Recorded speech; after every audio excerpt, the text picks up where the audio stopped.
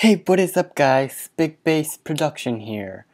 And as you've seen by the title of this video, you'll obviously know what I'm gonna do.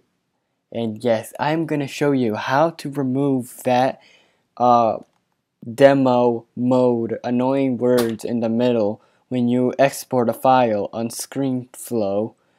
That is a free trial version.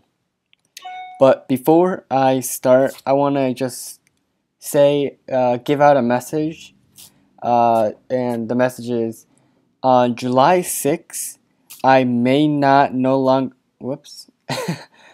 I may not no longer be able to upload any videos for now, at least, as far as I know, because I will lose internet connection or internet access, so I won't be able to actually interact with my YouTube. I hope you understand. Please do not unsubscribe. I've worked so hard for for all of you to come as one and watch my videos. I hope you'll like them, and I hope you find this video useful. Okay, so first what you want to do is you're obviously gonna have to record your video. I've already recorded this. Say hello, welcome to Screenflow5.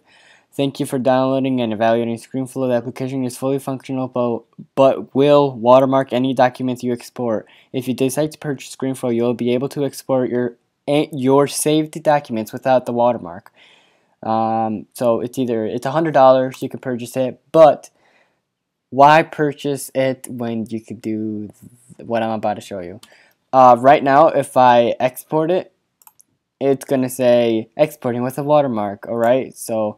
And then it's going to export, and then there's going to be these annoying demo mode, as you've seen in my previous videos.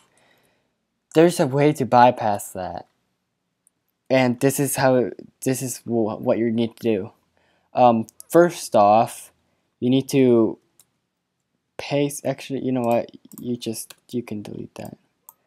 You could need to select that and drag your video down to the right corner or this corner, but away from the center, because the center that's where the demo mod watermark is going to be located at.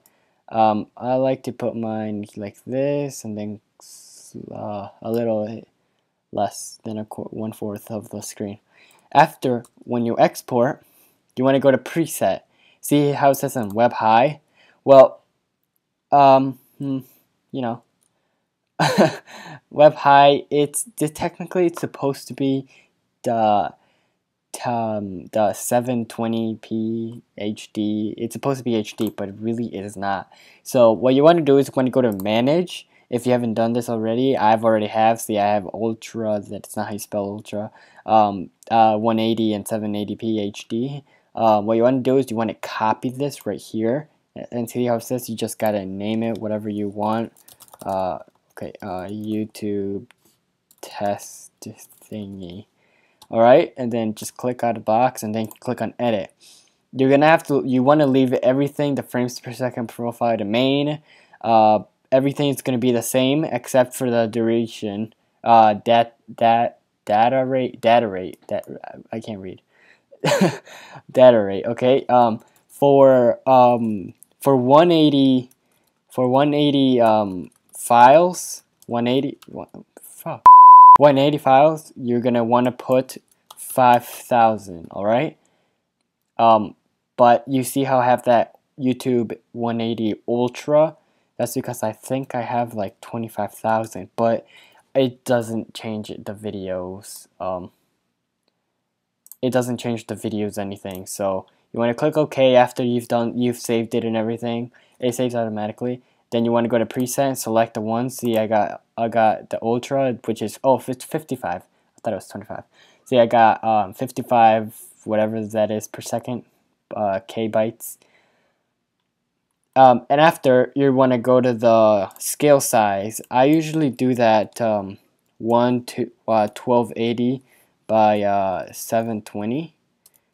Because I don't know, it exports faster, but you could do 180, or you could do whatever. You could do 180, but I recommend leaving the width to this, which is this, and it's just changing this to 720 or 180. After that, you just export it. Yeah, replace it for the old one, and click yes with the watermark. And as you can see, it'll export. It'll take under a minute, and it's right here, but it's not done exporting. I'll show you.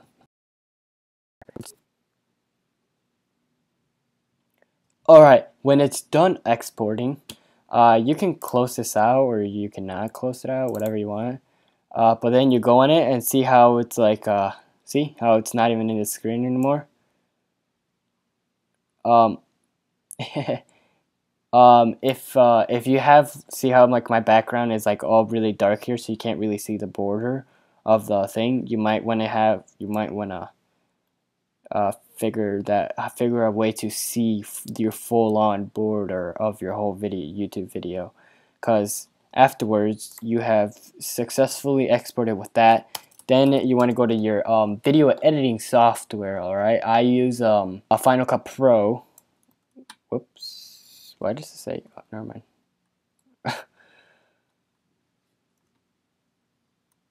I use Final Cut Pro. Screen. Then you just gotta, just take that in there. Then you gotta right click, or you could just go to that right here. It's the same thing. I don't know. I like right click. You gotta go to crop, and then just crop this out.